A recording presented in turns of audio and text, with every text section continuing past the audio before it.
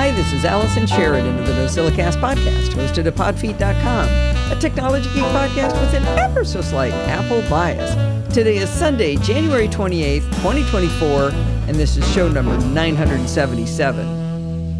This week, I desperately wanted to argue with someone about the incessant hand-wringing that's going on right now about how Apple wants 12% of the revenue that developers will make when they were forced to allow third-party payment systems. I know, it's 27% for the rich developers, but for the regular developers that are, I think it's like 90%, it's really only 12%. Anyway, I didn't want to do a simple rant on the NosillaCast, so I asked the guys over at the SMR podcast if I could come on and argue with Rod Simmons about it. He's usually good for taking the opposite of whatever side I'm on, and they thought it was a grand idea. So open your podcatcher of choice and download episode 604 of the SMR podcast called The Apple Decision with Allison Sheridan. Or you can follow the link in the show notes. I had a complete blast, and I think they did too. And, if you're already there, you might as well just subscribe to the podcast. This is going to sound like one of those "these kids today" articles, but I'm going to say it anyway. Evidently, these kids today use YouTube as a podcast listening service. Now, I get watching videos through YouTube, but I'm talking about listening to audio podcasts through YouTube. It makes no sense to me when podcast listening apps are so useful. But then I think about the basic tenet of working with audiences. If you want to increase your viewership or listenership or readership, you need to go where they already are, not try to force them to go where you want them to be.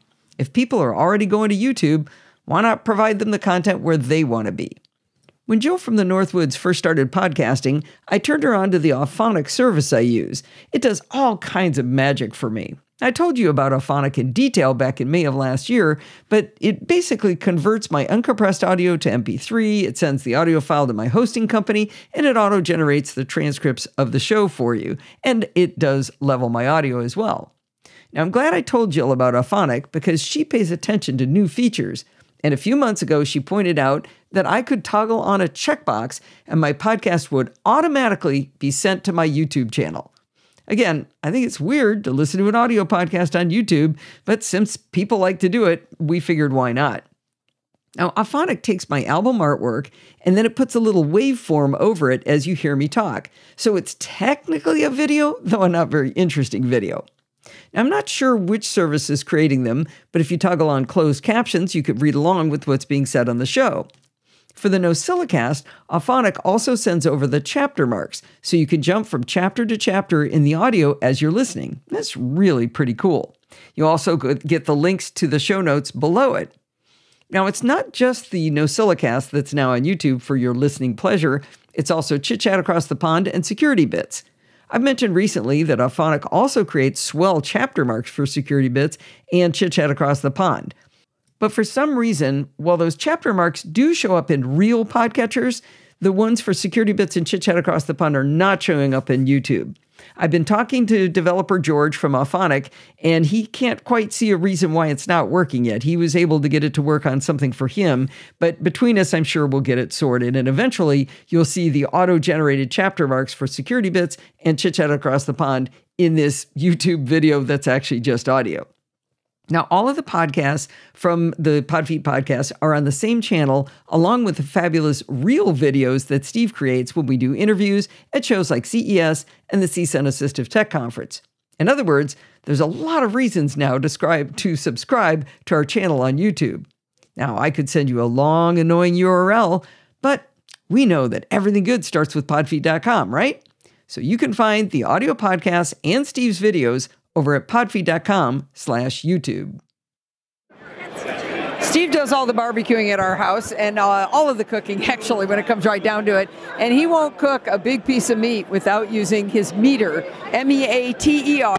And this is a set of temperature probes that are Bluetooth enabled, tied to your phone, help come out with the perfect meat. Yep. And I'm here with Kai Chen, who's going to talk to us about the existing products maybe and the newest products you've got here today. Yeah, well, first, Steve, thank you, and thank you as well, Allison, for being such supporters of Meter. We truly are appreciative. Big fans.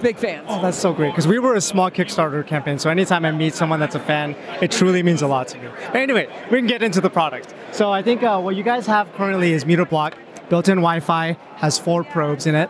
The newest product that we have is called Meter 2 Plus. So we just came out with this November 6th. So just 2 months ago, maybe 2 days ago. So happy 2-month birthday to Meter 2 Plus. And what's different is you'll notice that the new probe, completely redesigned, more robust. You'll notice that the ambient end is not ceramic anymore. It's actually stainless steel. So what that means, it's more durable. So now you can take the probe to higher temperatures, up to 1,000 degrees Fahrenheit.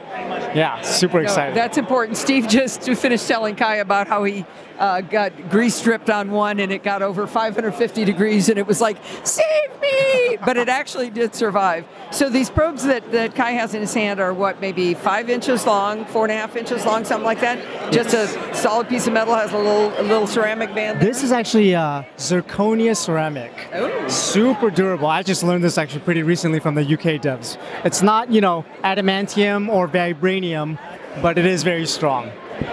Okay, so this is one unit, and the advantage is that it can go up to much higher temperatures? Yes, much higher temperatures, and because it's also more durable, you can actually deep fry with it. Previously, we weren't suggesting deep frying, but now we say, hey, you can deep fry it. You can, sous vide with it if you like. Air frying is obviously okay. Oh, wow. Yeah. Okay. So the cool thing about the meter is its connectivity. You've got the application open. We're going to describe it hopefully in detail here. Yeah, why don't we go through it? So essentially you take the probe, stick it into whatever meat you want to cook, tap the big blue button to start it, and then what do we want to cook today? It's asking beef, pork, poultry, lamb, fish, or other. Well, I'm going beef tonight. Of course, beef every night. And then what would you like to cook? Okay, we've got sirloin, ribeye, flank, T-bone. What do you think, a T-bone? I'm going with a T-bone. Let's go T-bone. And then how do you like it? Oh, I like medium rare. Oh, correct. Good. All right, I'm going to tap on medium rare. Now that says 135. That's our goal temperature? It is, but you can also, if you know the specific temperatures you like, you can obviously adjust it to your liking. I like 132.6. Yeah, exactly. 132. We haven't gone to tenths of a degree for the target, but you know what you'll notice though, I'm so glad you brought that up, because you can actually, this is one of the new features, you can actually see the to tenths of a degree for the internal temperature. So this says internal temperature 75.2, we got a ways to go, our target's 132, ambient temperature is 69 degrees in the room right now. Exactly. All right, and that's then going to estimate our cooking time? Yep, once it collects enough data, then you'll know how long it takes for it to cook. So it'll say 30 minutes left. Now you can go make some sides or grab a drink, kind of let meter do the work. Now let me see if I've got this right. One of the problems we had with the previous system was that if Steve got too far away from it, he couldn't keep track of what was going on. Right. But this is now, what has to be near what? Does what sensor needs to be near the meat, near you? Got it. So Meter 2 Plus uses the latest in Bluetooth technology, uses Bluetooth 5 coded PHY long range mode. So it's a lot of technical jargon, but it means, yeah, it means better connectivity, more reliable connection. And the way it works is probe, Bluetooth pairs to the charger. This is stronger because of the higher Bluetooth, and the charger pairs to your phone. And this is also stronger. So the probe and the charger need to be relatively close, but you can walk away with the phone because you're over Wi-Fi, or? This is still Bluetooth. Still Bluetooth, okay. But if you have a second phone or a tablet, you can get onto Wi-Fi. Okay. So your first phone can act as a Bluetooth to Wi-Fi bridge. Oh, that's kind of interesting. Yeah. Well, I've never heard him complain about being too far away from the meat, so that seems to work out okay. Right, that's very cool. So how much does 1 Meter Plus cost? $119.95. Okay. And they're not inexpensive, but I'm telling you, we've been using them for how many years? 4 or 5 years, I think now. 4 years, and like we said, he lit it on fire last week, and it's still working strong, and it's a reliable device. So really impressive. So if people want to learn more about the Meter 2 Plus, where would they go? Meter.com, MEATER.com. Very good. Thank you, Kai. Awesome. Thank you so much for visiting. Well, I said at the beginning of the interview that we really love the meter temperature probes, and I was not lying. Just this weekend, Steve smoked some ribs. He learned at the feet of the master, Chris Ashley of the Barbecue and Tech podcast, and he used his meter probes, and the ribs were fantastic. They were tender and juicy because he knew exactly when they would be ready. I love how candles can give a warm, cozy feeling to a room, but for some reason, I never light candles in my home. When I do light them, I have trouble remembering to extinguish them. I also worry about them burning down to the table if I'm not paying attention and then making a big old mess. I even worry about using them up. I think, oh, these are for special occasions, and then special never happens. What if you could have the warm glow of real wax candles, but with none of these constraints? Steve actually found the solution. For Christmas, he bought me the Tech-Long 3-pack flickering flameless candles. They're flameless in the sense that there's no fire, but instead of fire, they have a wobbly LED light shaped like a flame. The normal gentle movement of air inside your home makes the fake flames move just like real fire does. They also flicker exactly like real fire on a candle wick. The Tech-Long flameless candles are made of real wax, so the wobbly LED flames cause a glow in the candles just like real fire. Remember I said that I have trouble remembering to extinguish the candles?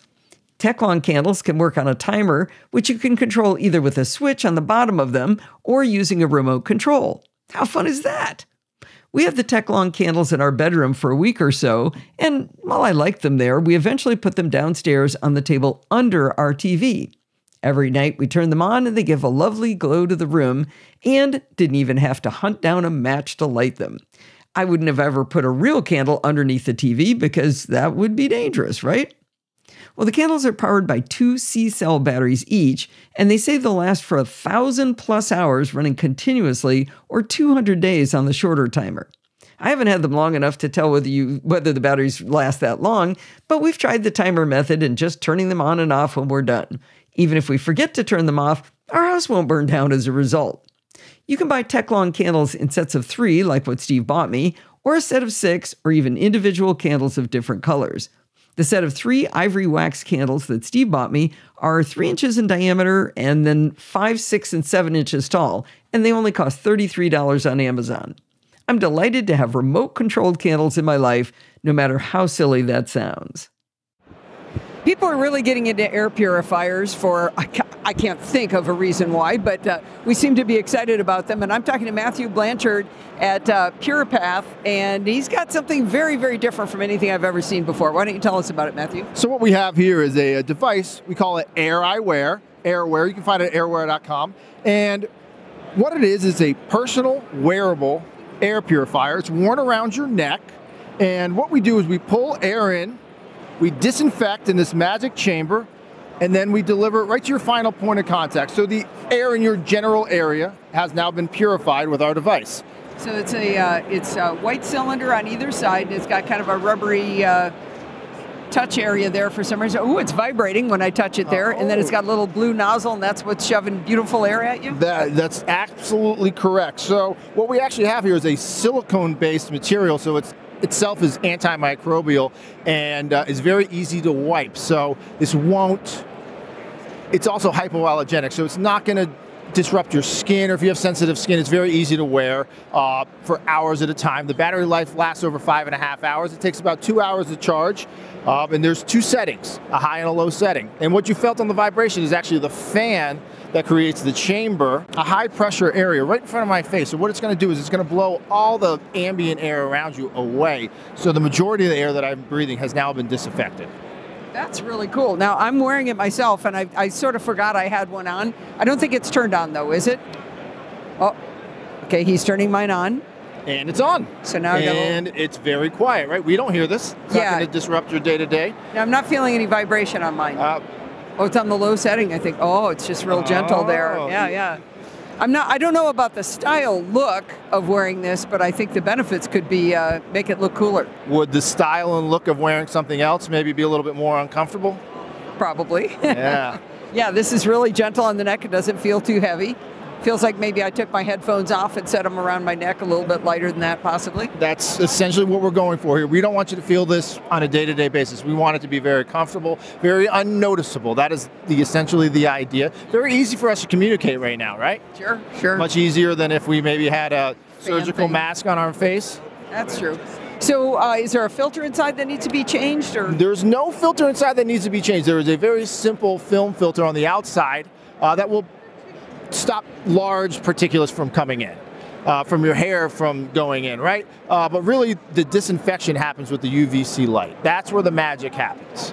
And it's going to disinfect viruses, bacteria, any kind of pathogen that's going to go through there. That's what we're really focused on disinfecting. I see. And so this is a rechargeable unit, I assume, after the 5 hours? Yes, ma'am. Rechargeable with a USB-C. and that will come with the product. Oh, there you go. Oh, it comes with the cable. That's amazing. It comes with the cable and a little carrying pack. You can see, you can get a full look over here at all the products that comes in the packaging. Very good. And when is this going to be available? 10 days. 10 days. All right. And for how much? $2.99 at full retail, but at the show here, we're offering a promo.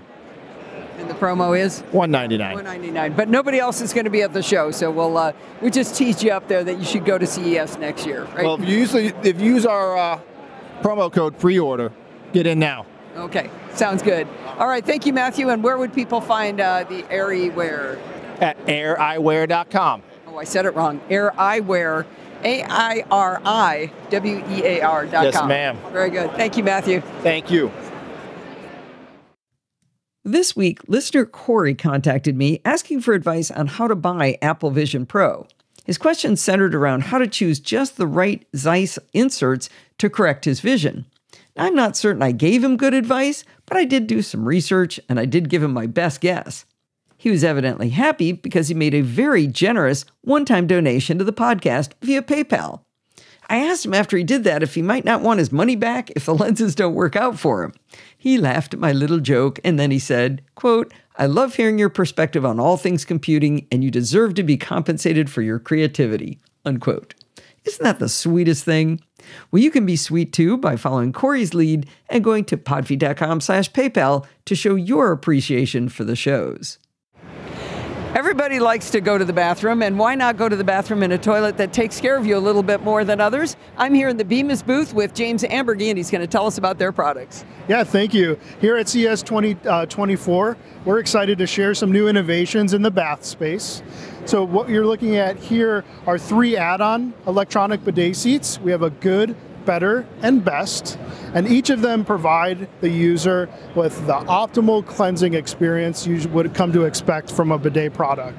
So what do I mean by that? Warm water, pressure settings, that you can specify, heated seat ring, but one of my favorite products that's new for our lineup here today is this complete toilet replacement. This is the BioBidet Discovery DLX. So while the other products are designed to work with your existing porcelain base, this completely replaces your toilet and has bidet functionality built in. Why is that better than just adding onto your existing toilet? Well, with this, you'll get a few extra features where we can start to innovate now with like some of the flush components of your toilet, where these are just add-ons to that.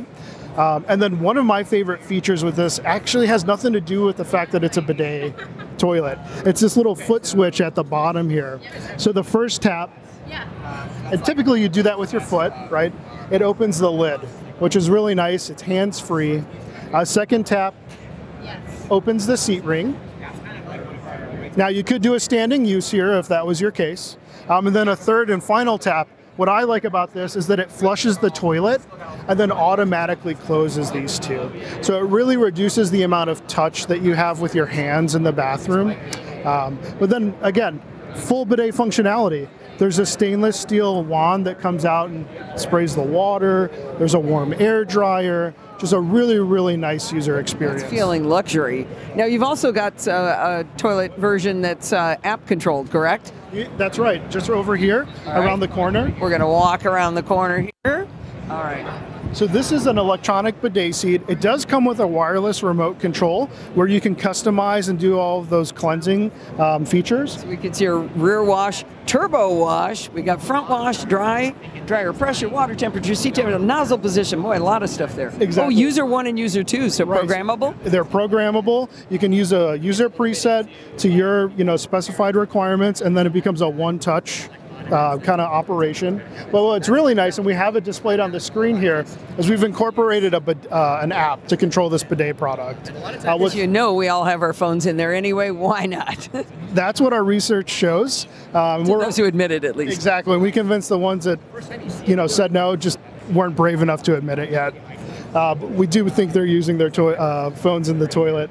But anyhow, here, this is where you can actually take this user preset to a whole new level. So now you're able to customize some of the timing of these features. Whereas the remote has a pre-programmed, kind of duration for you, you can start to stack features now and put them in an order that's most meaningful to you.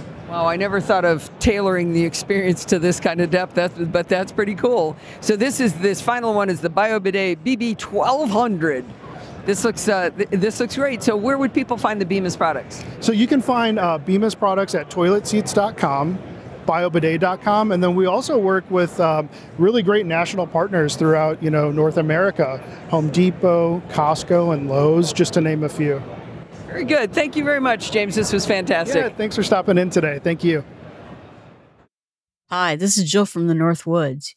You know I want a podcasting empire, and in order to get that, I have to become a lot more efficient. I have to make use of my time processing the podcast, posting the podcast, and doing all the technical aspects of it much faster if I'm going to have so many podcasts. So finding efficiencies or better tools is high on my list. Now, because I'm technical and I used to be a server administrator, I decided initially to host my own podcast and make my website myself using WordPress. It works out just fine for me. I can publish my own feed, I can control everything, and the cost is pretty low. For example, I have 5 websites for about $30 a month. For a single website, you can certainly find places that will give you an introductory rate for $3 to $5 a month. So it's pretty low cost to have your own website and host your podcast from that website. But I've always wondered, would a podcast host help me do more faster? And I love the people at Buzzsprout. I listen to their podcast, their blog articles, and their podcast help me get started as a brand new podcaster. They are really in this for the independent podcaster. There's other groups out there too, Libsyn, Blueberry, and Anchor, which is owned by Spotify. But Buzzsprout always struck me as a different kind of group. Like I said, they just love the independent podcasters. So I've always been curious, maybe they would help me do better. One of the things that's happening is podcast number 3 is going up. And I thought this would be an excellent time to try Buzzsprout, see if it will help me in my processes. The new podcast is going to be the Bible in Small Steps. And the website does not have to be terribly complicated for it, because the information that I'm sharing is going to be on a Notion database. So I thought maybe this is the perfect time to try using this. So the first thing you do when you join Buzzsprout is you give them the name of your podcast. And you give a little blurb. What is the podcast about? And then it'll go through and create a feed for you. No technical knowledge needed there. It's ready to go. But then at that point, you have to decide what level of account is best for you. You can do this for free. They will give you 2 hours of podcasting time a month, and it will delete after 90 days. And that's free. And some people are for that. I've noticed that there are people who have about 10 podcasts in their queue. And so I assume that that's what they're doing. They don't have that big catalog of podcasts going all the way back, through time. So my podcasts tend to be somewhere around 20 minutes, and that's going to be 4 times a week. And so that's 80 minutes. I should fit in there nicely. But think about Allison. She has a podcast and it goes from 45 minutes to an hour and 15 minutes 4 times a month. And so she would exceed that type of account. So then we will have to go up in levels. The first paid account gives you 3 hours of podcasting a month, and the time is unlimited. They never delete your podcast. That comes in at $12 a month. They also give you a simple website. They create the feed for you. There's some other features too. When you get a brand new podcast, you have to submit your podcast to places like Apple. Maybe you want to submit it to Google. Maybe you want to submit it to Spotify so that your podcast is available on their services. They have a nifty tool out there that when your podcast is ready to go, with a click of a button, you can just submit your podcast to run on those services. Now, it's not technically hard to start a new podcast and get them up and running in the new services, but it probably took me about 3 to 4 hours to get this new podcast set up and to submit it to the various hosts. This is a click of a button and you can submit it to all of them. So that's very nice. The other thing too is if you wanted to import an older podcast, like if I want to take my other podcast and give it to them, I would have to have a paid account. There are 2 side services that you can pay extra for if you have a paid account. One of them is called Magic Mastering, and it cleans up the sound. It gets rid of some of the artifacts, some of the extra noises that are there. And then the other extra feature is called Co-host AI, which will give you a summary of your podcast, create the chapter marks, and give you a transcript. I ran the first episode of the new podcast and the transcript was perfect. The summary was a bit boring. I use Grammarly to create my summaries and it does a much more interesting job. Everything was usable. Although my best friend read it and she goes, "Did a robot write this?" Yeah, she's right. It did. But it was acceptable. And you also get statistics. And so the statistics will show you how many downloads did you get, what devices they were listening on, and it will show you where in the world they're listening from. Now, I use a company called Blueberry, and they also provide those type of statistics for me. It costs $5 a month. So now if you look at the fact I'm paying $5 a month for statistics, really all those other features would come in at $7 a month. So that's pretty reasonable for me. If you want Magic Mastering at the $12 per month account, it will cost $6. If you want Co-Host AI, it'll be $10 a month. So those are add-ons to that. Then if you want to get 6 hours of podcast, that's $18 a month.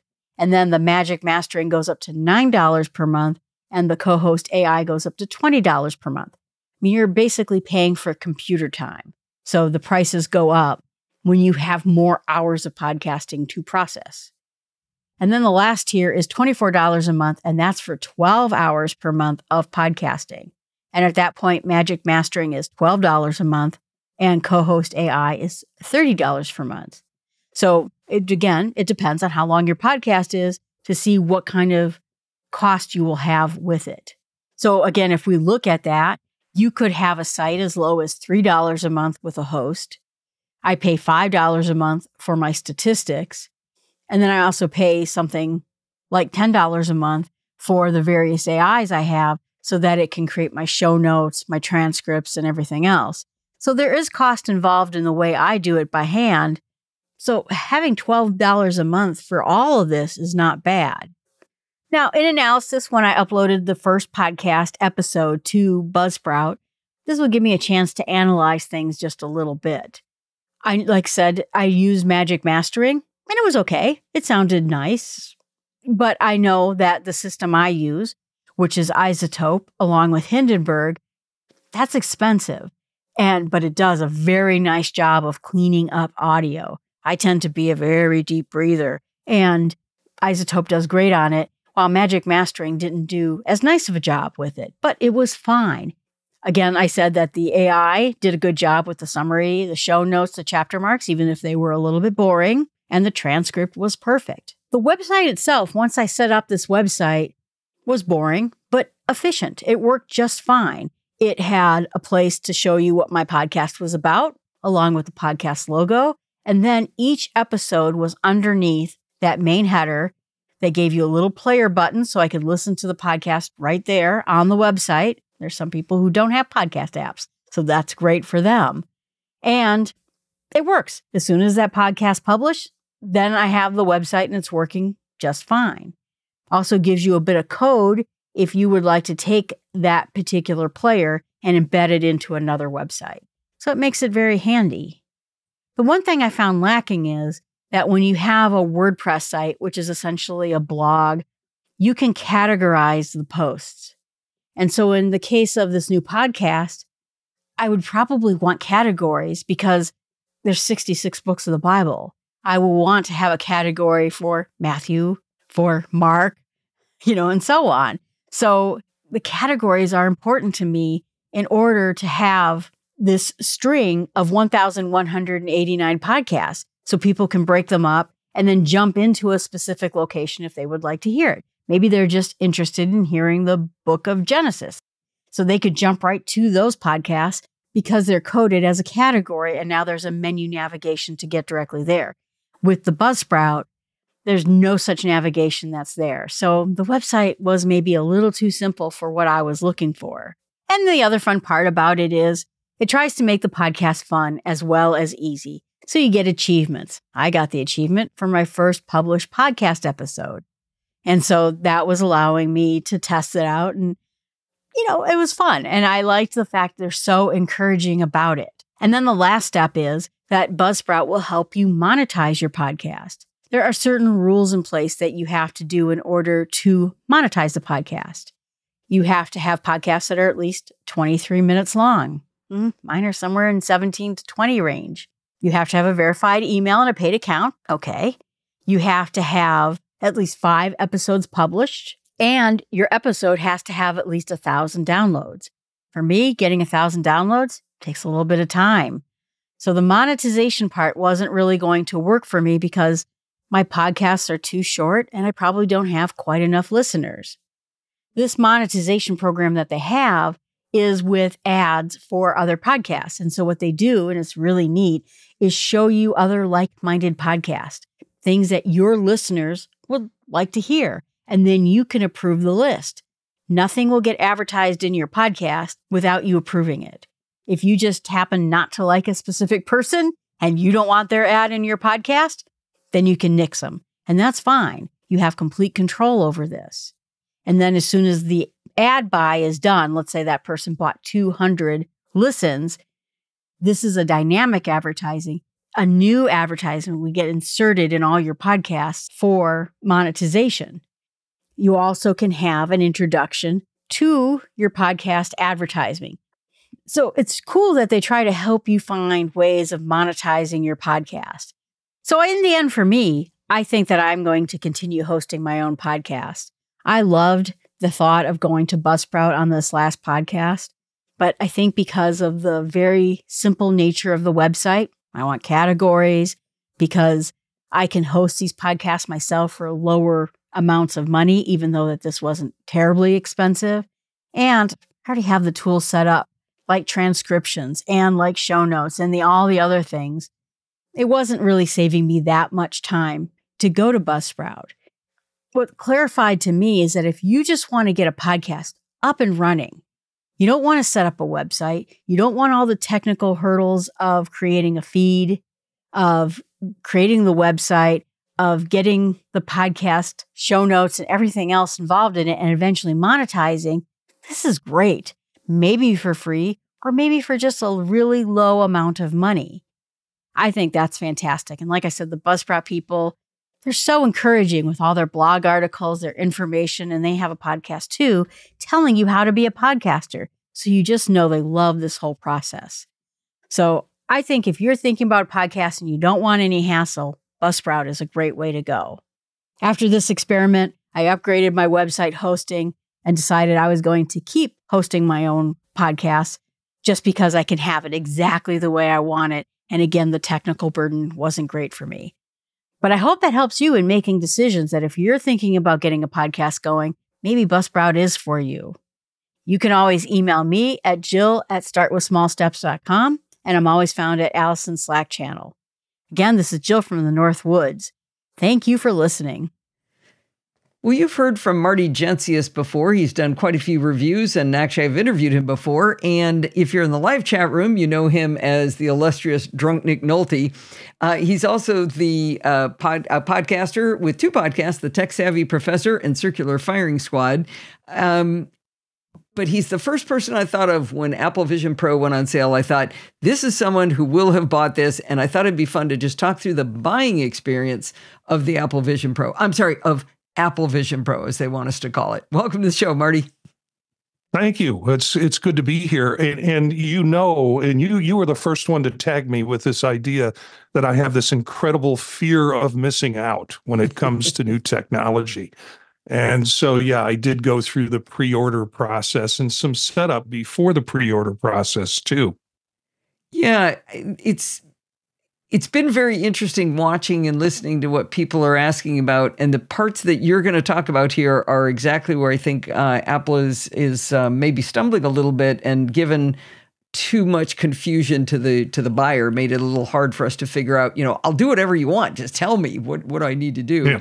But so did you get up at the crack of doom or was 8 a.m. Eastern time a normal time for you?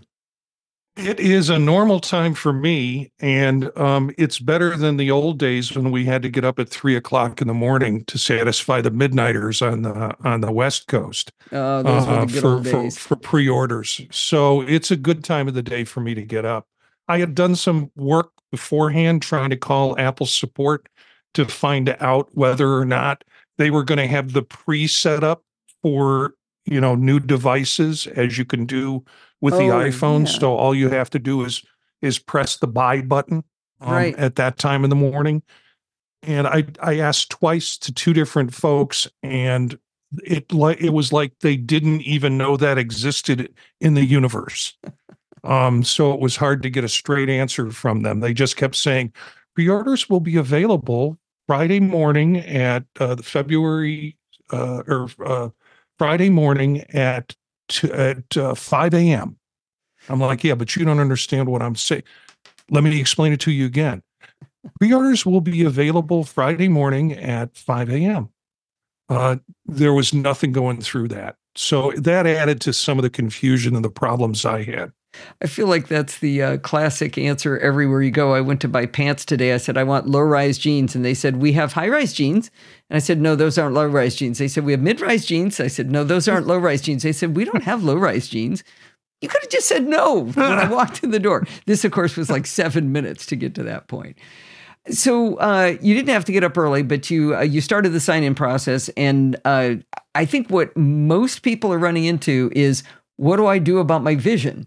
Because it's Apple Vision Pro, and what they don't really publish is, what is the focal distance? What am I supposed to do if I wear reading glasses and I wear distance glasses, or I have essentially bifocals with progressives?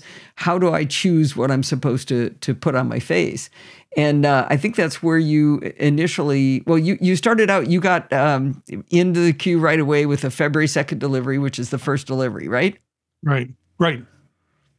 And I had problems with my Apple Card.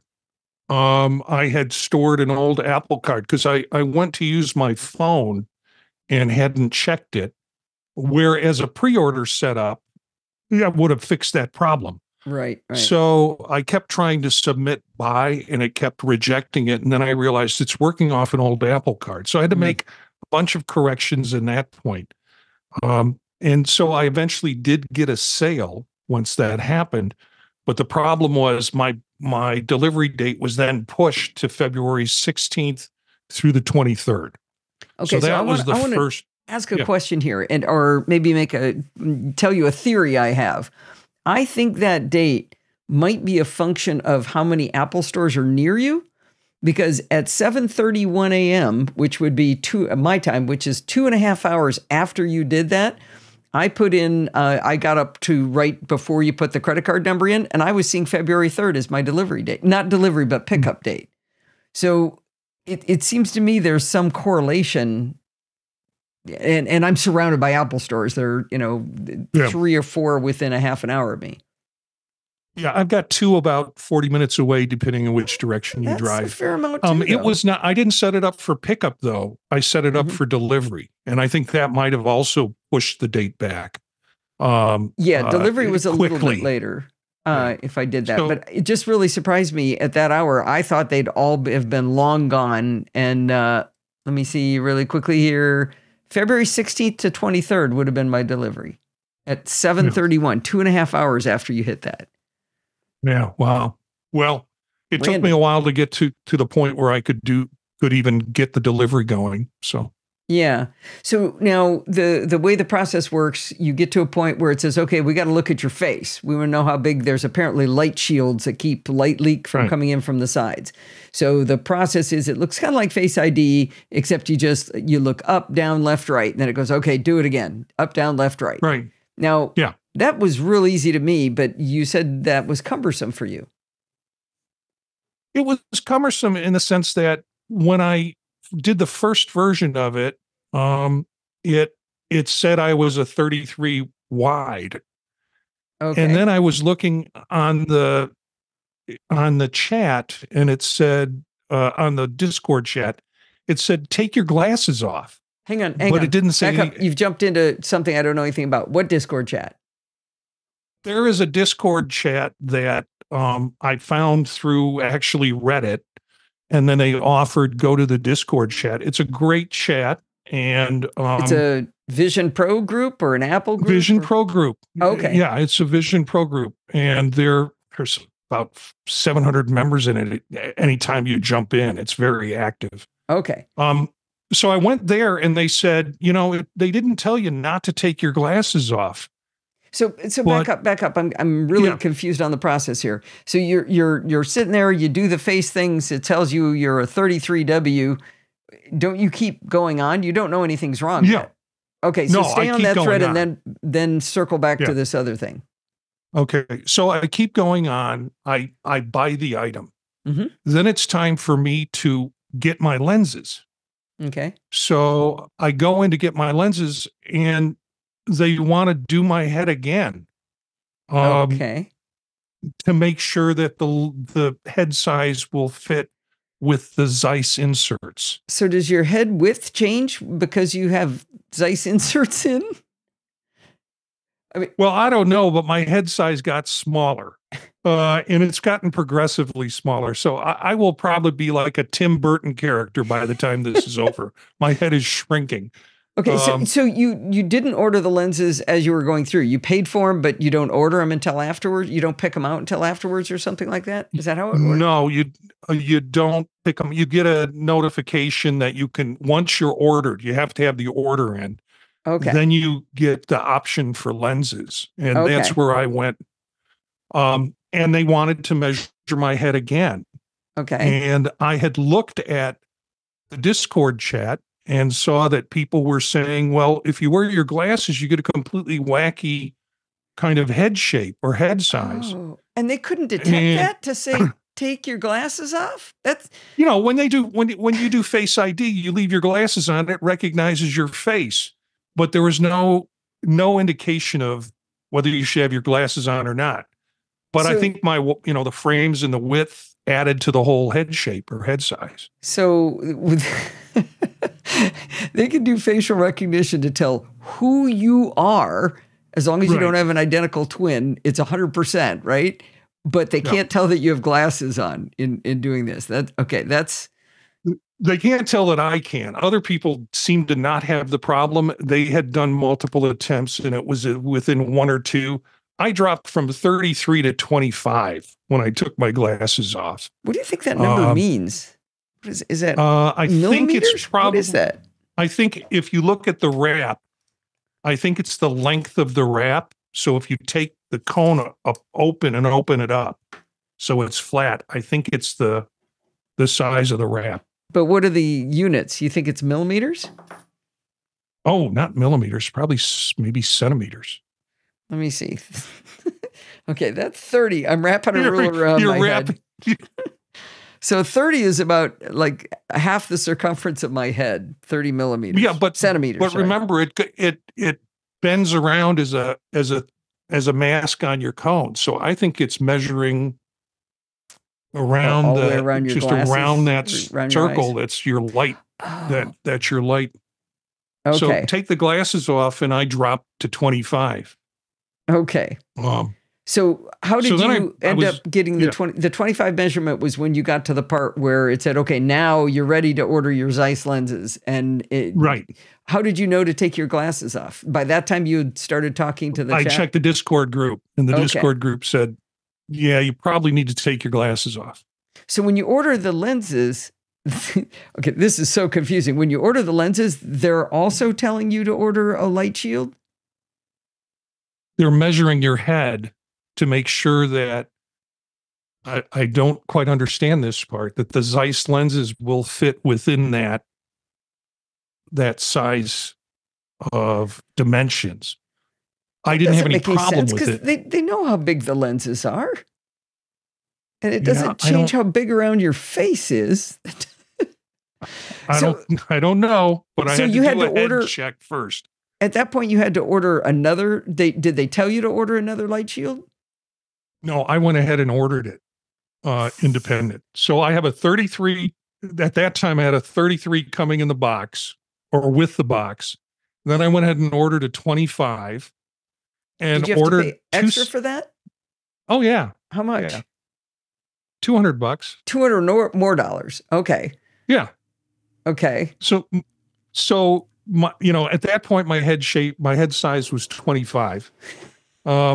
and I ordered 2 sets of lenses. One that is with everything out of my eyes, my contacts, and my my readers, and another set that was just readers that would, if I was wearing the device with my contacts in, which I so probably one was your will do full more. prescription with progressive, it's essentially.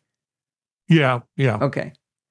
Okay, so that gives you the option of going with contacts or with glasses, depending on what you're going to do. Okay. Yeah.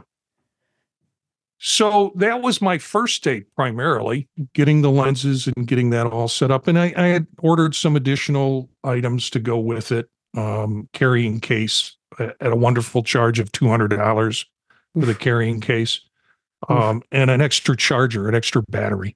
So. Oh, that's nice. So I didn't know. It's so confusing.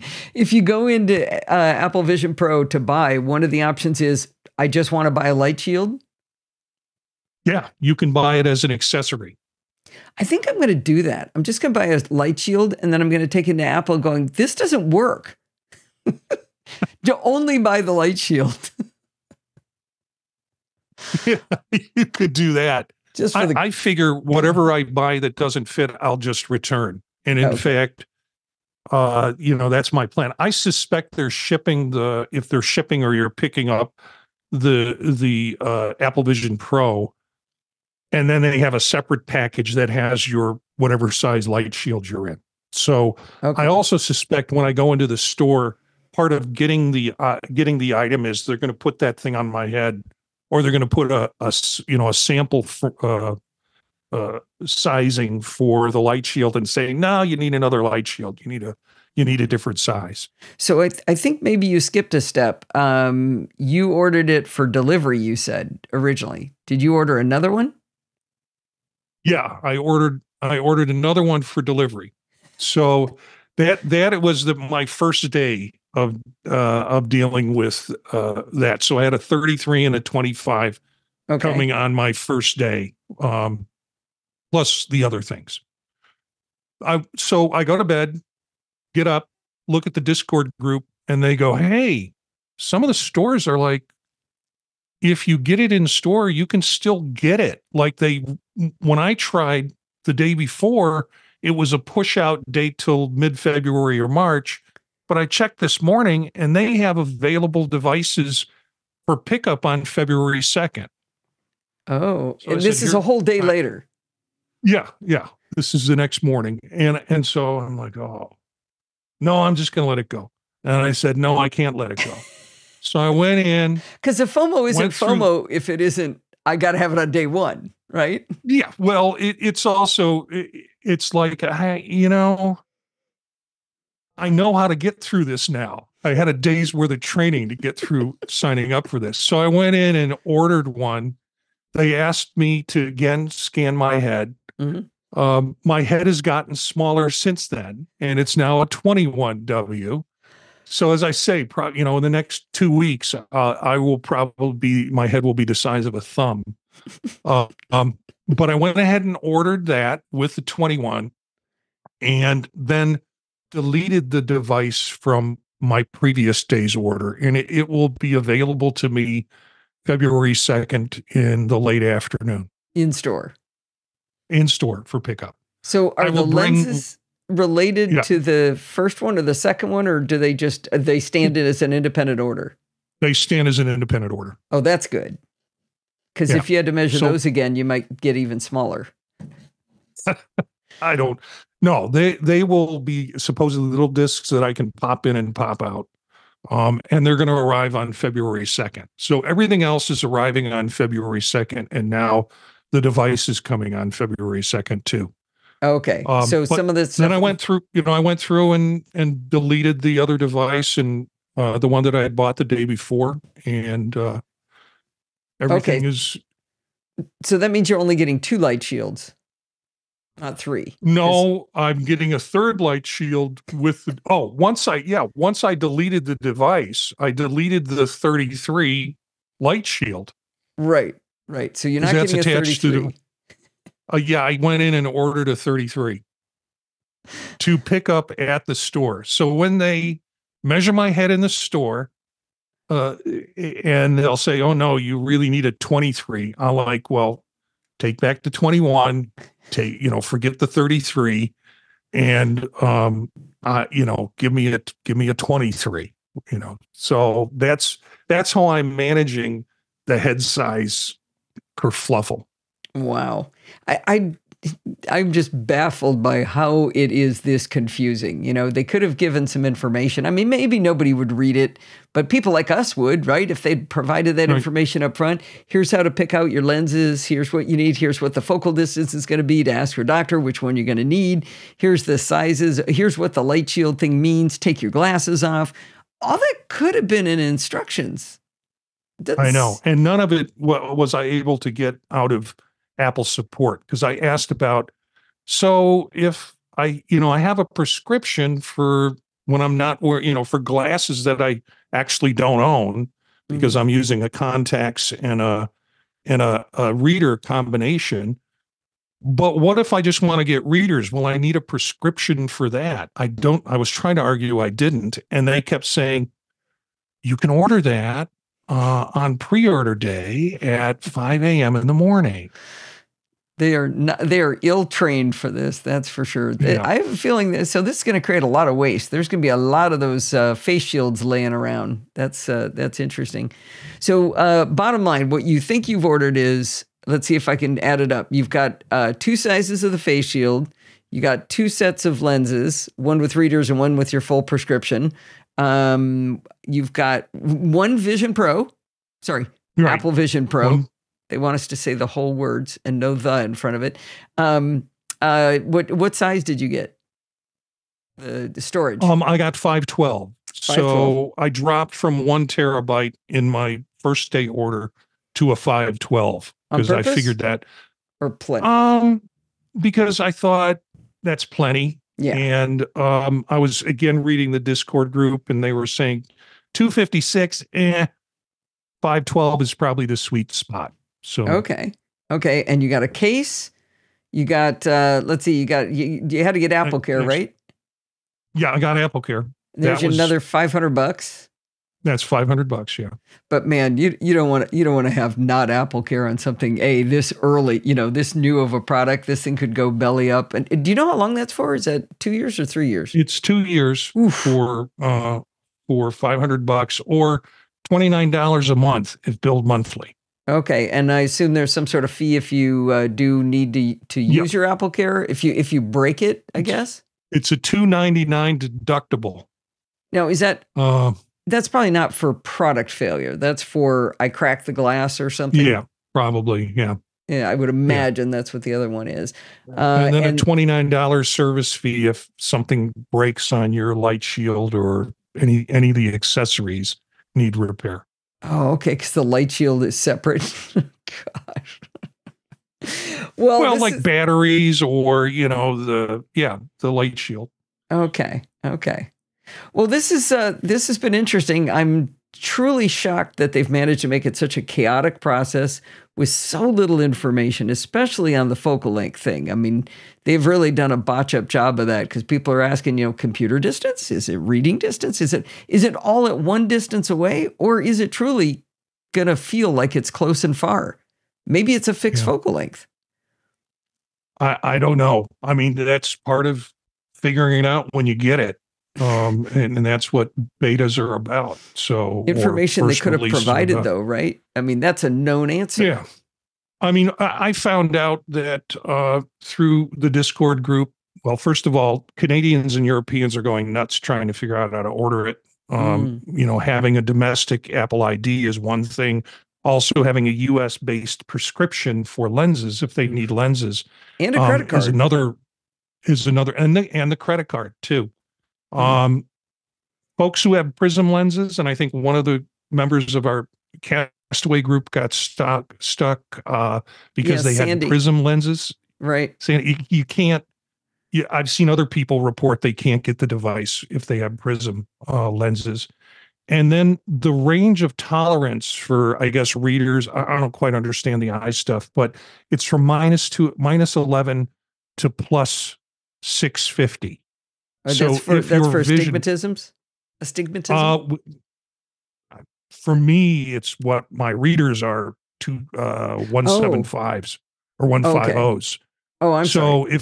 if you fall outside of that range, people have said there was a discussion going on around somebody who fell outside of that range and wasn't able to get the device. I'm telling you, the solution to this is to have cataract surgery. I've mentioned that several times in the show that having had cataract surgery, I have the best vision of my life right now. I mean, I wear glasses, but it's just kind of a choice. Mostly I can see computer distance and I can read. It's the best thing ever. My astigmatism is gone. It costs more than a couple of Vision Pros to get it done, even with insurance. Yeah. But I'm going to save money in the long run on my Vision Pros. Yeah. Everybody who has had cataract surgery lords it over to people with poor vision, and it's like gluten-free folks. It's, okay, you can stop talking about it. I know that you've got really good vision, and I'm waiting for my eyes to get worse so I can have cataract surgery. Yeah, just go out and stare at the sun. No, don't do that. All right, Marty. Well, this has been fun. Maybe we'll talk to you soon, I'm sure, about the excitement that comes on February 2nd when you get to open your new toy. Okay, great. All right. And so again, people should look for the Tech Savvy Professor and the second podcast, Circular Firing Squad, in your podcatcher of choice to hear more of Marty and his silliness. All right. Well, that is going to wind us up for this week. I hope you enjoyed this smorgasbord of different content we had here. Did you know you can email me at allison@podfeet.com anytime you like? If you have a question or suggestion, just send it on over. Remember, everything good starts with podfeet.com, and I've added 2 more things that start with podfeet.com. You can follow me on Mastodon at podfeet.com/Mastodon. If you want to listen to the podcast on YouTube, you can go to podfeet.com/YouTube. If you want to join in the conversation, you can join our Slack community. How? By going to podfeet.com/Slack, where you can talk to me and all of the other lovely NoSilla castaways. You can support the show at podfeet.com/Patreon, or be like Corey and do a one-time donation at podfeet.com/PayPal. And if you want to join in the fun of the live show, head on over to podfeet.com/live on Sunday nights at 5 p.m. Pacific time and join the friendly and enthusiastic NoSilla castaways. Thanks for listening and stay subscribed.